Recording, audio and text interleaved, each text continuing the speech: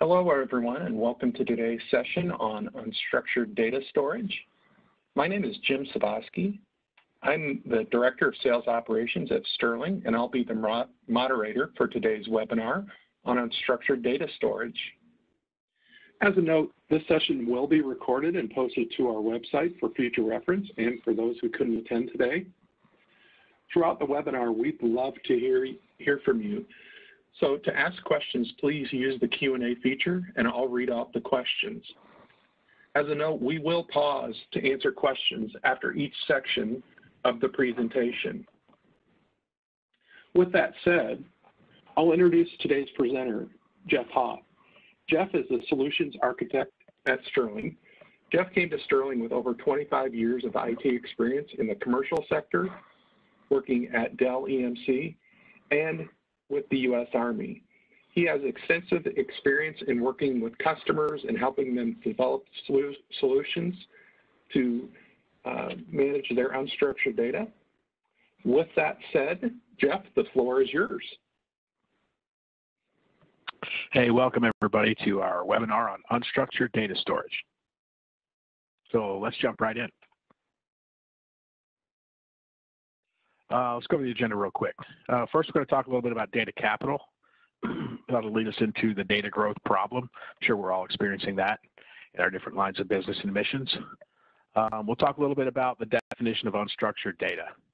Then we'll get a little history lesson in the evolution of the storage systems utilized for solving the unstructured data problem. That'll lead us into the criteria for a modern storage infrastructure, what we would like one to look like maybe going forward.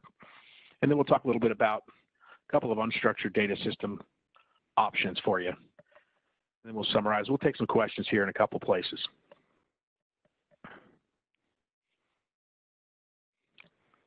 So what is data capital? Well, when you run a business, you think about your capital, right? You've got human capital, your employees, maybe some intellectual property, maybe some proprietary processes or operations, or even your infrastructure, like your buildings, properties that you own or whatever. And management's used to thinking in terms of these things as assets. What we're now learning to think of in the last few years is our data is a big asset too, right? We collect a lot of data in our different business lines, and we're starting to learn to kind of farm that data and use it for some business intelligence.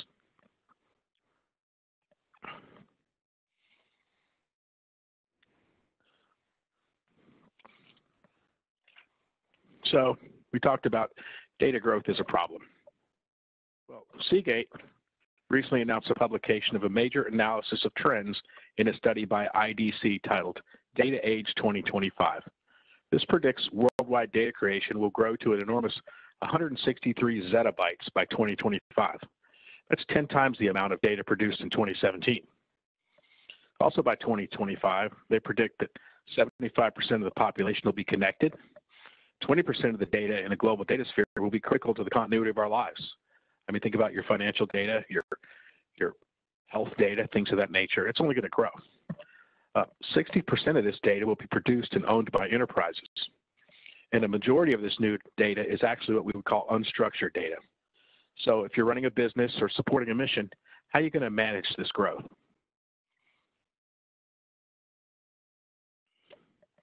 So let's define what we're talking about with unstructured data. So Gartner, they define it as content that does not conform to a specific predefined data model. That's pretty much a fancy way of saying it's data, but it's not necessarily in a database. Another way to define it is a direct product of human communication. Think of things like office documents, email, speech or voicemail, images, like pictures on our iPhones, video, things of that nature. We call it unstructured because it doesn't really have the structure required for applications to really interpret it, right? You've got to open the Word document to see what's in it, kind of thing. Traditionally, we've stored unstructured data on file servers or NAS appliances. NAS is network attached storage. There's a new way of kind of storing unstructured data. The last few years with the advent of cloud, we're storing it in the cloud in some unstructured data containers running some little bit different protocols than file. Typically, that's AWS S3, Google Drive, Dropbox, things of that nature.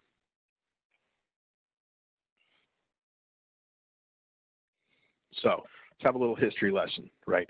How we got here, how we used to do it. Well, 20-ish years ago, 25 even, we stored our unstructured data. We really didn't even know to call it unstructured data, but we stored it on file servers, right? NetWare, you maybe had a Windows file and print server. It was really neat. Later, NAS became kind of the standard because these legacy file servers tended to pop up all over the place, and you'd have departmental servers, each one owned and run, managed by maybe your IT department, but different groups out there. NAS was a huge improvement over file servers because you could build them resilient, fault tolerant. They had advanced features like snapshots and stuff. It's easier to manage a bigger group of all the files than it was to manage a bunch of different departmental servers. However, they really didn't scale. I mean, at the time we thought they were going to scale forever, but the reality is they only scaled to a certain size before you'd need to pop up another one. So this created the problem of data silos.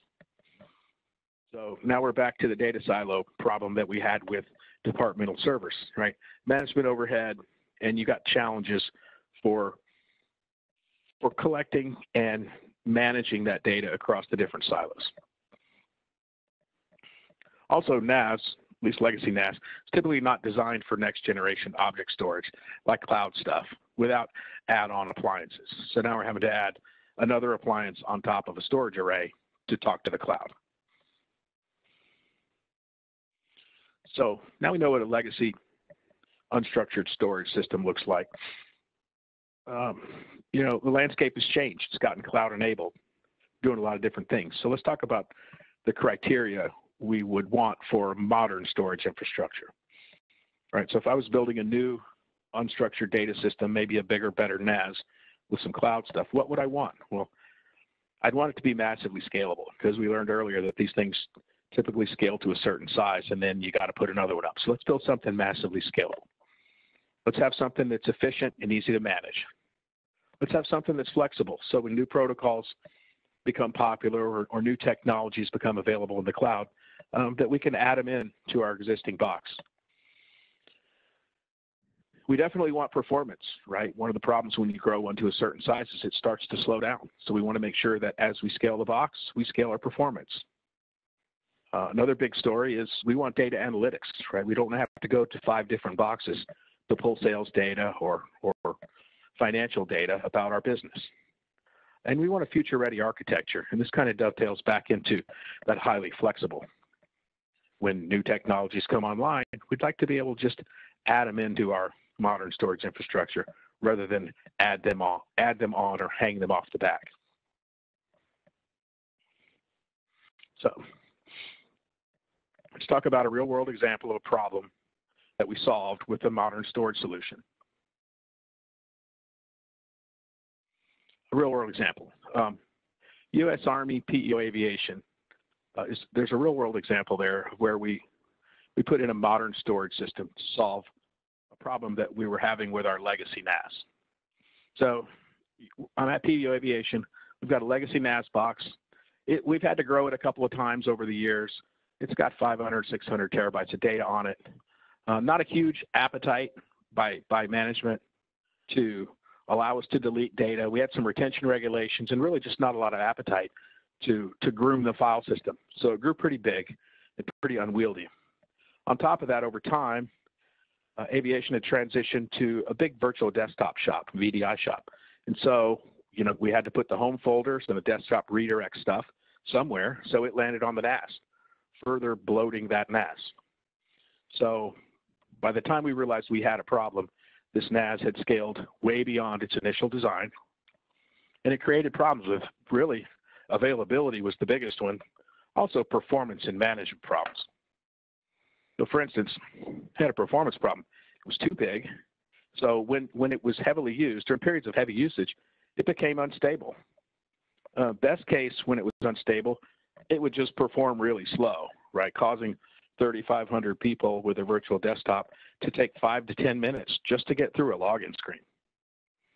Sometimes it became more unstable than that, and no one could log in. And ultimately, the only cure for this instability was to reboot the thing during the middle of the workday, causing everybody who was still on it that was running okay, if barely acceptable, to have to stop and wait while we rebooted the NAS, typically taking 30 minutes, sometimes as long as an hour. So imagine 3,500 people not being able to work for an hour in the middle of the workday. IT became unpopular real quick because of that. Also, there was inadequate reporting. This was an older box. It wasn't designed to get this big. We didn't know that we were going to have to groom the file systems like we did. So if you needed to run a report against a file system to see what you could clean up and maybe get us through the next week, it might take 3 to 5 days to run this file system report. So by the time I actually got a report of candidates of data to delete to free up space, a lot of times those files were gone or moved. So the reports were no good to me, really. Also, because it had grown so big and its implementation of NDMP was several years old, it was really difficult to back the box up. So we ended up in a situation where it was 25 days to perform a full backup, which is almost a whole month. So like we'd do a monthly full backup and it would run all the way to the last week of the month. And then we'd have to kick it off again. So it made it tough. If we had to do a restore of a file that had been deleted during that 25-day period, sometimes we could get it back. Sometimes I'd have to go back to the last full backup, which was more than 30 days old, to restore the file. So it took a while. It took a couple of days just to get whatever file was available backed up. So all these problems kind of led to PEO Aviation evaluating some newer generation storage systems, and they chose Isilon and H500, which is a hybrid design. So there was some flash and some spinning disk in it. It took a little while to migrate the file systems over, and now it's performing very well for them.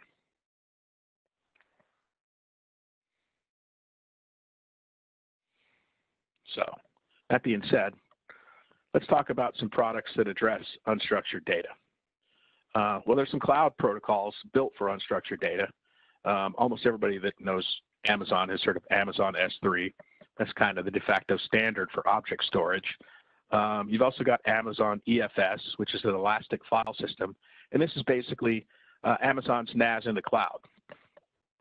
And that's great. We've got cloud options that meet this modern storage criteria. On-prem, there are less options available. In my opinion, EMC Isilon is probably the best, and Gartner will agree with me. We'll see this a little bit later. It's probably the best on-prem file with it's got next generation protocol support. It's got built-in cloud tiering. It's hyper scalable when you scale it. You not only scale capacity, you scale performance, and it's got big data analytics built in.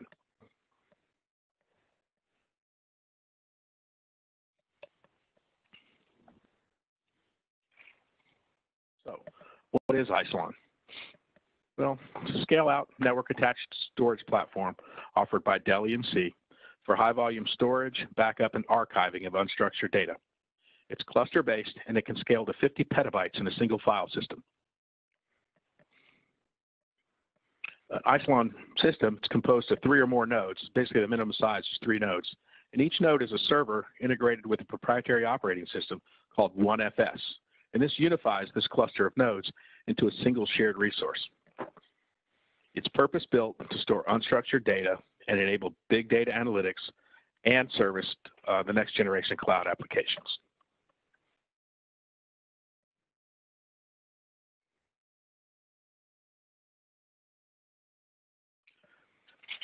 And what would a webinar be without a Gartner slide? Isilon's the recognized leader in scale-out NAS. Per IDC, it's the #1 NAS platform. Over 10,000 organizations are using Isilon to store and manage their unstructured data. And for 4 years in a row, Gartner has recognized Dell EMC as a leader in the Gartner Magic Quadrant for distributed file systems and object.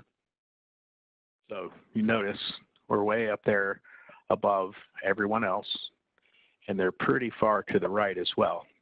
So they're clearing the leaders quadrant and substantially ahead of competitors in the ability to execute.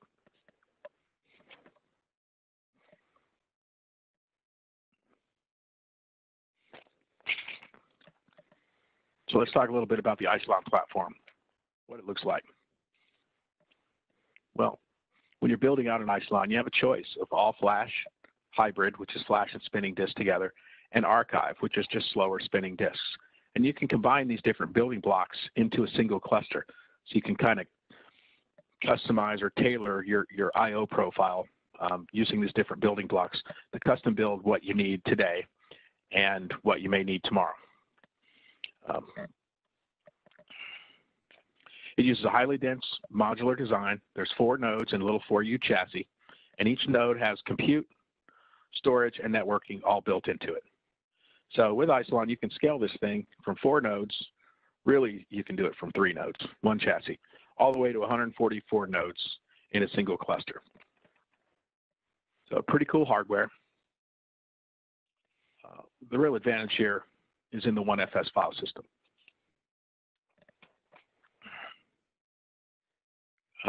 It's pretty neat. It's one file system spanning all the nodes. They're clustered together. And some of the benefits are you get a single file system, single namespace for storing all your files. So the silo problem will go away. It's got unmatched efficiency, both in performance and storage efficiency. Linear scalability. In other words, when you scale it for capacity, you're also adding performance. It's highly resilient. There's a whole bunch of data protection features built into it, erasure coding, and on and on. And this really isn't a technical presentation. We could spend an hour on how it protects data. The bottom line is it protects data very well, and it serves the data back up to you really quickly. And it's simple and easy to use because it's one namespace. They've got a lot of nice management tools built into it. So it's one pane of glass to manage all your files and objects. You'll notice too, there's some protocols, the standard filing protocols, NFS, FTP, SMB, HTTP, NDMP for backup. There's also REST and HDFS, and these are more of those web-enabled, newer technology protocols that kind of help make this cloud-enabled. Now, in addition to those, in a later release coming very soon, they're going to add some additional newer web technology protocols. I hate to tell you too much more about it because every time you get into a roadmap, I just end up being wrong.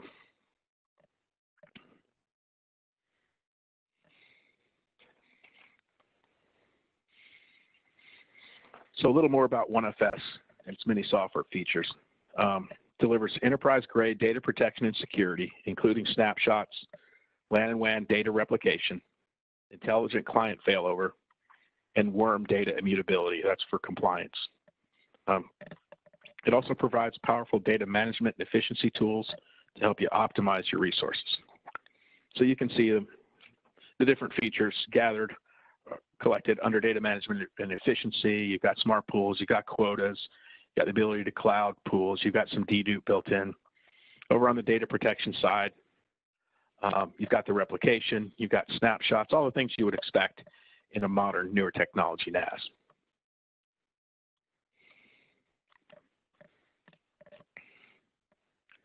So let's talk about some of the key factors that have contributed to Isilon's success. First of all, it's simple to manage. It offers extreme performance, and you can tailor the performance to your workload needs. You can mix all flash, hybrid, and archive nodes all in the same cluster. It's massively scalable. I mean, 50 petabytes in a single cluster. It's crazy. It's got unmatched efficiency. There's 80% storage utilization. So you don't have all the overhead you would have where you've got RAID groups, RAID 6 that eats a couple of disks for parity and then, hot spares on top of that. All that goes away. So now you've got, instead of a 50 to 60% storage utilization, you're up around 80. In addition to that, it's got data dedupe and inline data consolidation. So it does some compression and dedupe inline on the fly. You got multi-protocol support to include some next generation cloud protocols. You got automated storage tiering, and with this automated storage tiering, you can do it internal to the box, so you can move things to the slower disks that aren't used very frequently. You can also tier them off to a different box on-prem. We'll talk about that here in a little while. Or you can tier it off to a choice of cloud providers. And all the major ones and a few of the minor ones are in that list of choices of cloud providers. You've also got data protection, security, and compliance with snapshots, replication, the ability to do compliance, compliance regulatory stuff with worm, It's got data at rest encryption, the ability to secure different access zones so you can allow different departments to access only their portion of the box. And another big thing for cloud-enabled makes this a newer technology. It's got native Hadoop file system built in.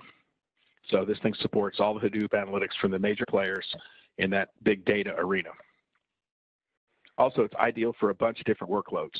File shares, small files, big files, really, really big files. You can put home directories, you can put archive stuff on it. It's great for different verticals like electronic design automation, and that's a fancy word for like CAD, CAM, financial services, healthcare and life sciences. I've seen these out in the real world where they're running lots of medical images off of them. Like, you know, when you go get an MRI and before you even leave, you can see your pictures. That's coming off an Isilon in a lot of cases. Media and entertainment, some of the big streaming services have data centers full of these things, and that's how they're serving up your binge watching. Great for video surveillance. The military and DoD use it for things like video surveillance, geospatial, and electronic sensor data, things of that nature. It also supports some emerging workloads. It's really fast. You can build these things where they're really high performance and they hold a lot of data, which is perfect for AI, machine learning, stuff like that. Also, they're doing advanced driver assist systems off these things. So these cars that are learning to drive themselves, a lot of times they're backed by Isilon. And finally, the data analytics is built in. This is a perfect candidate for a big data lake. Let's talk about that analytics. That's a big one in the modern web-enabled world, right? The cloud world. It's a big box. It can go really fast. It's a great place to consolidate your unstructured data into a single data lake. No more having to set up a separate system for a data warehouse and pump data into it periodically so you can run reports against it. You can just run them straight against the Isilon. The performance is there and the size is there. There's native Hadoop support.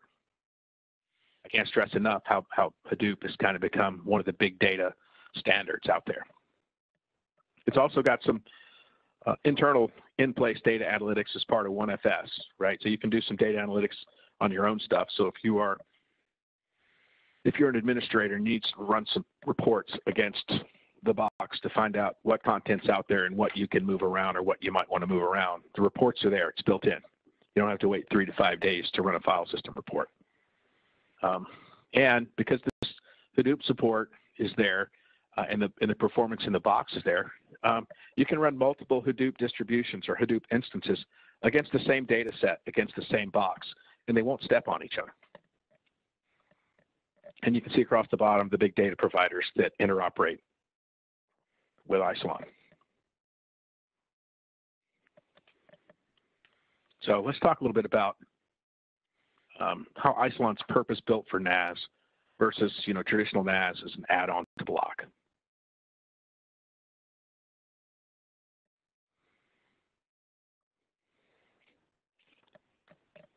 So traditional NAS architecture, it's mostly scale up. It's made to look scale out. Right? Traditional NAS, it runs on a block array. It's complex to expand. You've got a lot of times you've got tiering built in, but a lot of it's manual. It's really adapted for filing, not purpose-built. Also, there's typically limited scalability. If you bought a medium-sized block array and put a NAS head in front of it, then you've got a medium-sized block array that's only going to scale to medium. If you buy a large one, it's going to scale to large. But at some point, you're going to be able to fill that box. And when you do fill the box, the performance isn't going to scale with the capacity. So at the end of the day, you're going to end up with silos of storage, whether they're large silos or small silos or mid-sized silos. And we talked about scaling performance, right? With traditional NAS solutions, the larger your data environment becomes, the more complex and time-consuming it is to manage it. And at some point, you're going to hit that point where performance doesn't scale with adding capacity. However, with Isilon, you've got OneFS, single volume, single file system, single namespace, and it's extremely simple to manage. Isilon's built on a scale-out architecture that's massively scalable and remains simple to manage no matter how large it gets. Ways you can use it to consolidate your unstructured data storage, basically eliminate or collapse your silos into one, or create a data lake that your organization can use to support a wide range of applications and workloads, data analytics, artificial intelligence, all that stuff.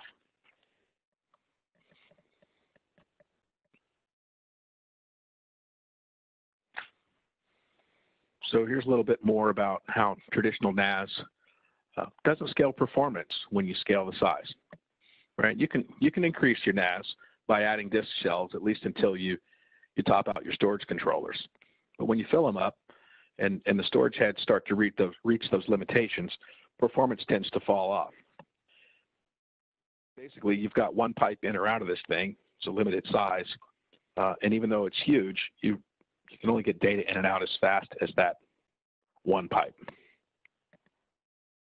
Traditional storage also leads to over-provisioning. I mean, think about it, RAID groups, RAID overhead, hot spare overhead, all that stuff. You end up having to buy a lot more disk than you need to support it.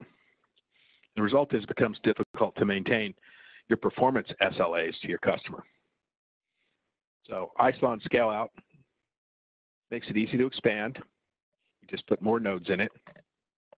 And when you expand capacity, you expand performance, because with each node comes more storage. Also, each node has more processing power and more networking. So as a result, Isilon, it'll provide linear and predictable scalability. It means that with Isilon, you can actually improve your SLAs as your data environment grows. Also, when you scale it, Isilon 1FS file system will auto-balance your data across it. So when I add another block of nodes that adds additional storage, Isilon will go into a rebalance and start moving things around to take advantage of that storage for performance and protection.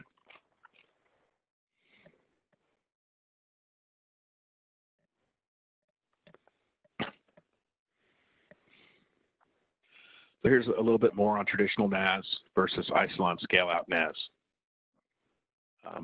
Traditional NAS, we talked about, it's management intensive, lower storage utilization. You've got manual tiering, or you may have a level of automated tiering, but you've still got to manage it when you expand it. What you end up with is one storage admin can't manage as much space on traditional NAS as he can on Isilon scale-out NAS. Right? Isilon scale-out NAS has automated management functions. You can set a lot of these things up and they'll run forever. 80% storage utilization. Yeah, policy-based storage and cloud tiering. So you set up a policy and it just runs forever. You don't need to change it when you add capacity. As a result, you end up with one storage admin who can manage tens of petabytes easily. So this might be a good point to take maybe some questions. Fantastic. Thanks, Jeff. And a reminder to everyone on the phone, please use the Q&A feature, and then I'll read the question off that Jeff will go ahead and answer. So I'll just take a quick break here and see if we have any questions that come in.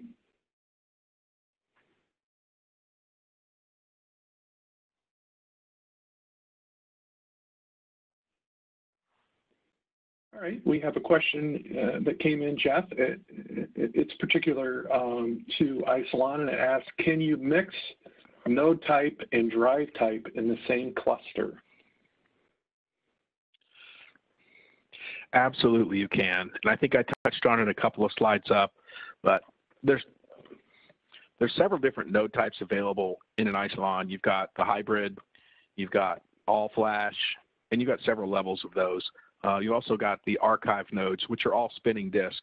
And don't let the archive moniker fool you. It's still really, really fast. The archive nodes are actually faster than a lot of traditional NAS out of the box. So you can absolutely mix and match those, and then you can use the automated tiering function to make sure that the data that needs to be most available to the high-performance systems stays on the flash, and the other stuff can land where it needs to go based on the policy. Great. I've actually got a couple more. We'll take them one at a time. Next question is, are there any hard limits to size or scale?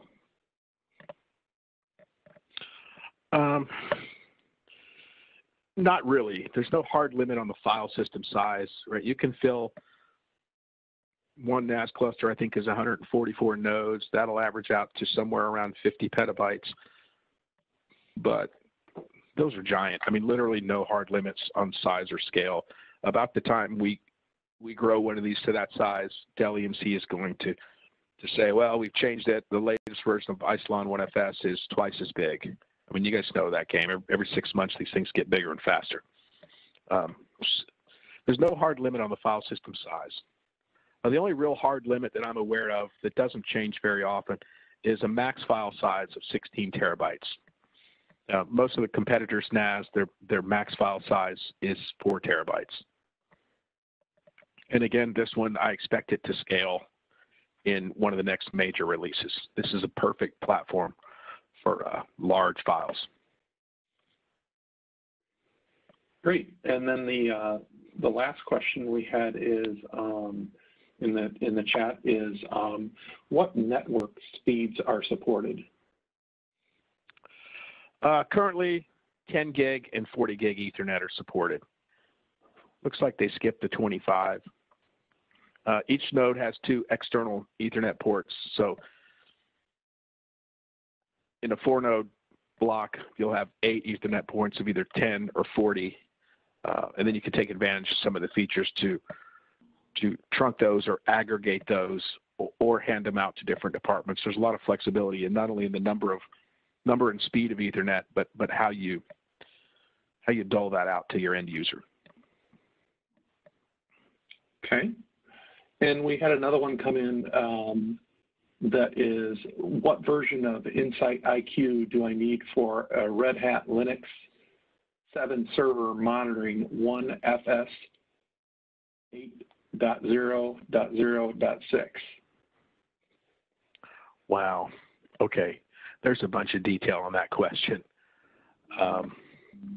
That may take some time. If it's okay, if we could follow up with you guys on that one, I can get you a good answer. Yep. That was Ron Best who asked that. So Ron, we will follow up with you. Is there any other questions? Ron said that's fine. So thank you, Ron. We'll follow up. Any other questions? I would just leave it out to the group. I see that Adrian, I believe you had your hand raised. If you could just type into the Q&A feature, we'll get to your question.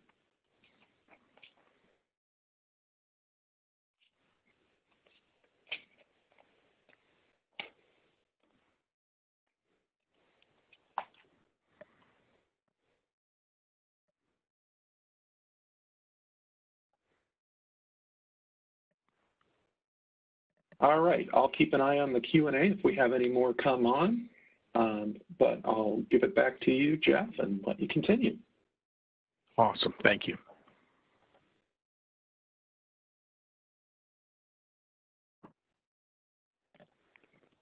So let's talk a little bit about another Dell EMC storage system that dovetails rather nicely into Isilon.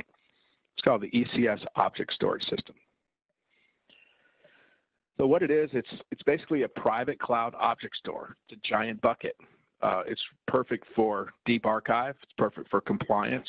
And it does a nice job of web scale, microservices, container type storage, modern cloud storage. But it does it on-prem. So if I wanted to spin up an S3 instance and I wanted to keep it on-prem, ECS is the perfect box for that.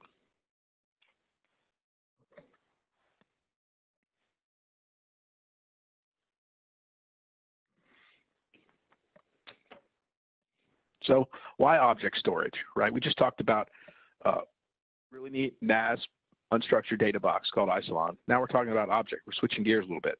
Well, why? Object storage offers limitless scale, cloud scale economics. And it's less complex than a file system.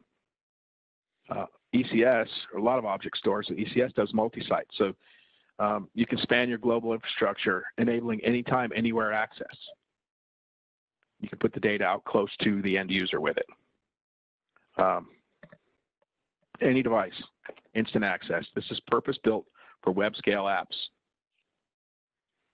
It's one system and it can serve many apps. So you can serve containers, you can serve traditional object stuff, you can serve up your archiving platforms, all with ECS.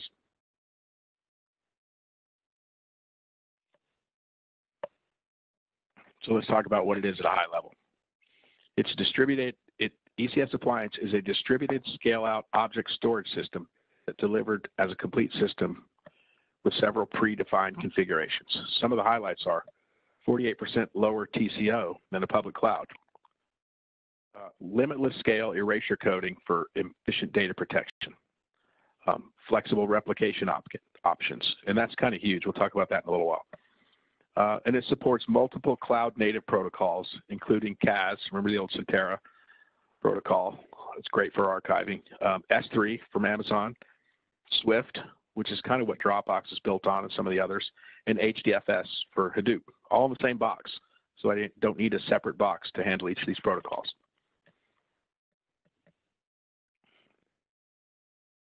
So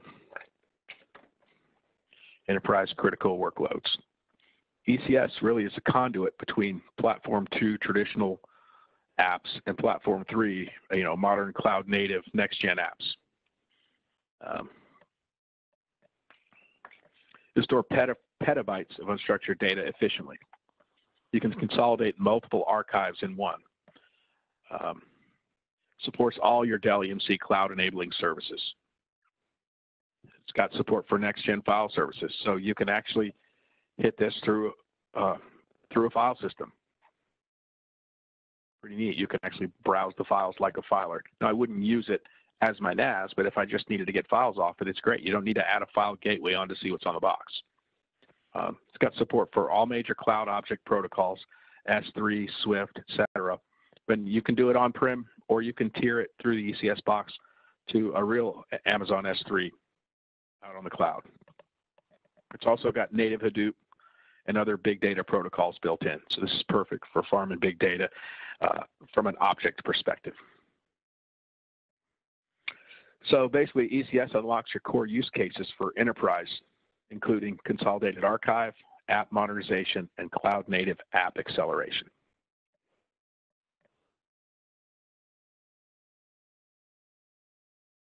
So a little more on analytics. It's a big feature here.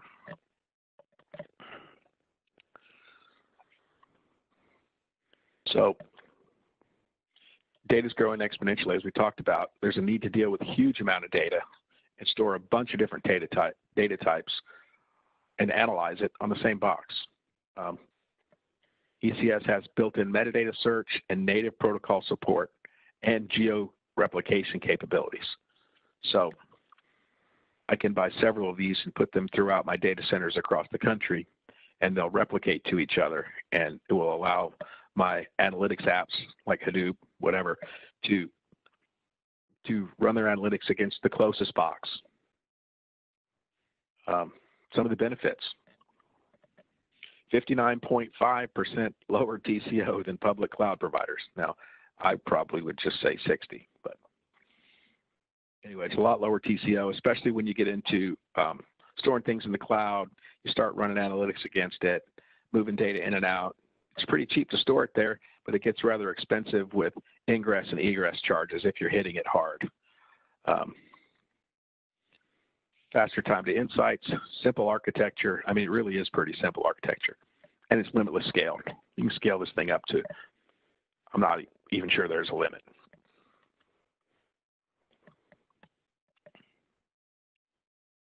So let's talk about how it works.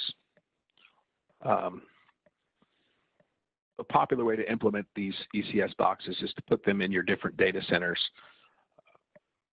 regional data centers or whatever, and turn on the geo-replication.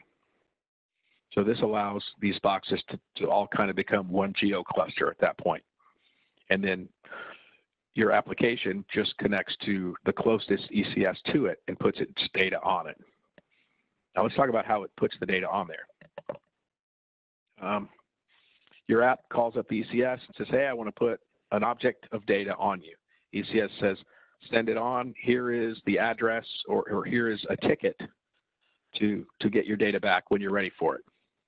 So they exchange a ticket, and the data ECS takes it locally, replicates it to its partners in this geo cluster, and now it's protected not only inside the box, but across all of the boxes in the geo cluster. When the application needs to recall that data, it goes back to the ECS server closest to him, or if he's not available, any of the other ones, and says, hey, I want my data back. Here's the ticket for it. ECS goes, yeah, I know where that is. Here's your data, and sends it back to him. It's kind of neat. It's kind of like a valet parker, right? You take your car to the restaurant, you pull up in front, you hand the guy your keys, he gives you a little ticket, and you go in and have dinner. You come out 2 hours later, and you see the valet guy. You go, hey, valet guy, I need my car back. You give him the ticket. He knows where the car is parked. He brings it back the same shape as when you put it there. Now, in the background, he might have moved your car a couple of times based on parking availability, things like that. So that's kind of ECS. It's a big valet parker for your data.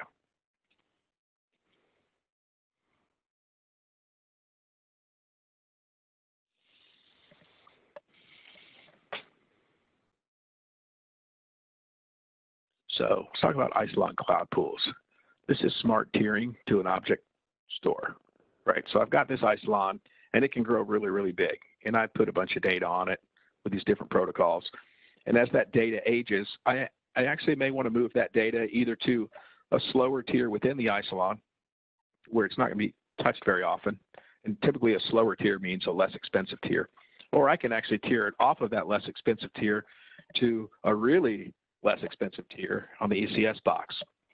And this tiering happens in the background based on the policies that you create inside your Isilon. And what it does is it takes that data when it matches a policy. It writes a stub file in the file system in its place that points to the ECS box. Right, so that little stub file is your valet ticket to your data. Now the end user doesn't see this because he sees the stub file with the little Excel icon or the little Word icon or the little photo icon. He doesn't know his data's landed on an ECS box. So you don't get that panic of where did my mail go, or where did my family pictures go? What did you do with them? He just clicks on that, and it comes back from the ECS box really just as fast as it would come straight off the Isilon. There's compression in that transport between Isilon and ECS. There's all the features, right? Encryption, simple policy-based management, and it's one namespace to the end user. Benefits are you can kind of combine the file and object store together. You can stub them out so nobody knows. And since you're doing it with policy, you don't have to worry about it. You just set the policy up. You don't have to constantly groom this thing and make sure things are stubbing off. You just check it. Still working? Fine. There's limit.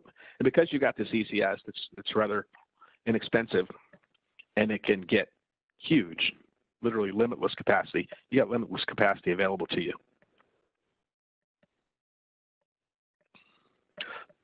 Excuse me. One thing I failed to mention, so you see this graphic here. You got the Isilon, you've got the compressed and encrypted transport over to ECS. You can actually have the ECS also run tiering policies that will tier data on it out to the cloud.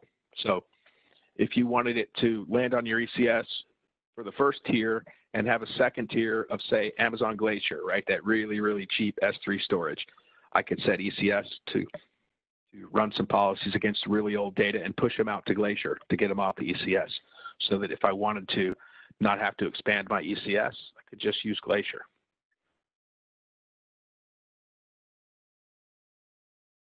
Excuse me. So Isilon and ECS together. It's integrated, automated. It's the highest performing object store combination, lowest DCO. It's got transparent tiering, it's got built-in security, and policy-driven seamless cloud integration.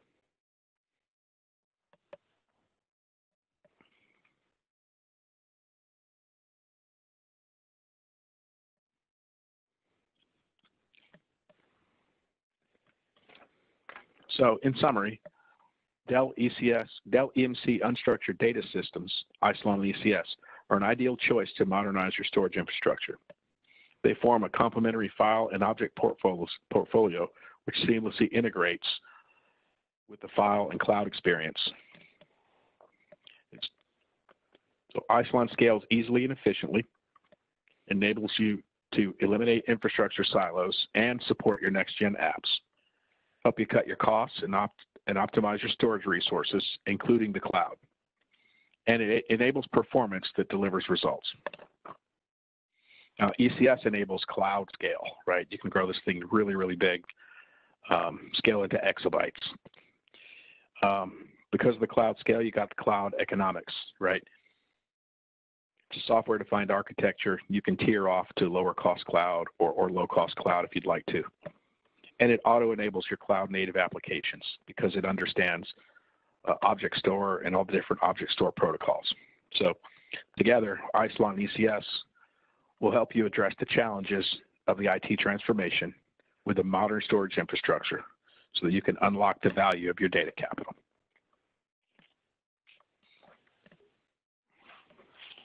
Great. Thank you, Jeff. At this point, we'll pause again for questions on anything Jeff covered on ECS or, of course, any questions you might have. And as a reminder, please use the Q&A feature to submit your questions, and then I'll read them off to Jeff. So I'll pause now while we wait for questions.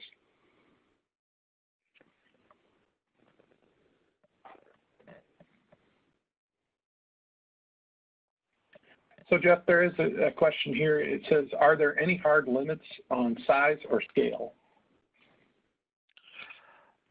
With regards to ECS, no. Just flat no. This thing can grow forever and ever. I think they do have a limit right now of 4 terabytes per object size, but ECS kind of gets around that. If you want to put really, really big objects on it, what it'll do is it'll break those into smaller ones in the background so that it can store them efficiently. So you won't really know that it's broken your really, really large file up into small ones, because when you go to recall it, it's just going to put them all back together for you. So there is a limit on the object size, but it's not one that's going to be limiting to your applications. Great. And then one more question came in. Can data, this is particular to ECS, can data be written with one protocol and be assessed via a different protocol?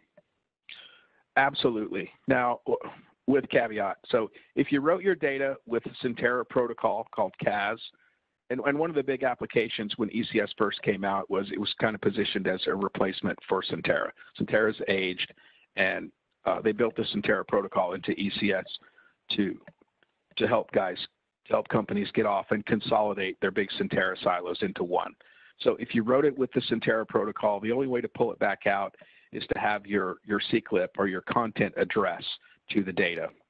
Now, that being said, all of the other protocols, whether you've written it with a file protocol, whether you've written it with S3, Swift, or any of the others, you actually can access them with a different protocol. Specifically, if you put a bunch of S3 objects on there and you wanted to go in through the file gateway feature, you could go in and browse those S3 buckets and see what you had put out there. In addition, you've got some of the analytics built into ECS. You can run a report against it and see what's out there. And that's all the protocols with the exception of CAS you can do that with. Great. Okay, at this time, I don't see any other questions. So just to wrap up, I want to thank everybody for attending today. This is one in a series of webinars that we're holding throughout the year. So keep a lookout for us on Twitter, LinkedIn, and Facebook for our upcoming webinars. Also, please contact our sales teams.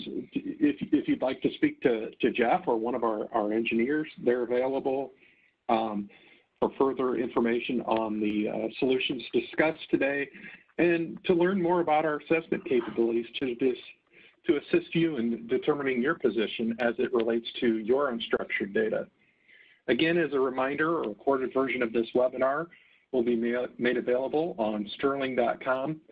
And once again, I just want to say thank you to Jeff and everybody who attended for taking the time today, and have a great day. Thank you. Thanks, everybody.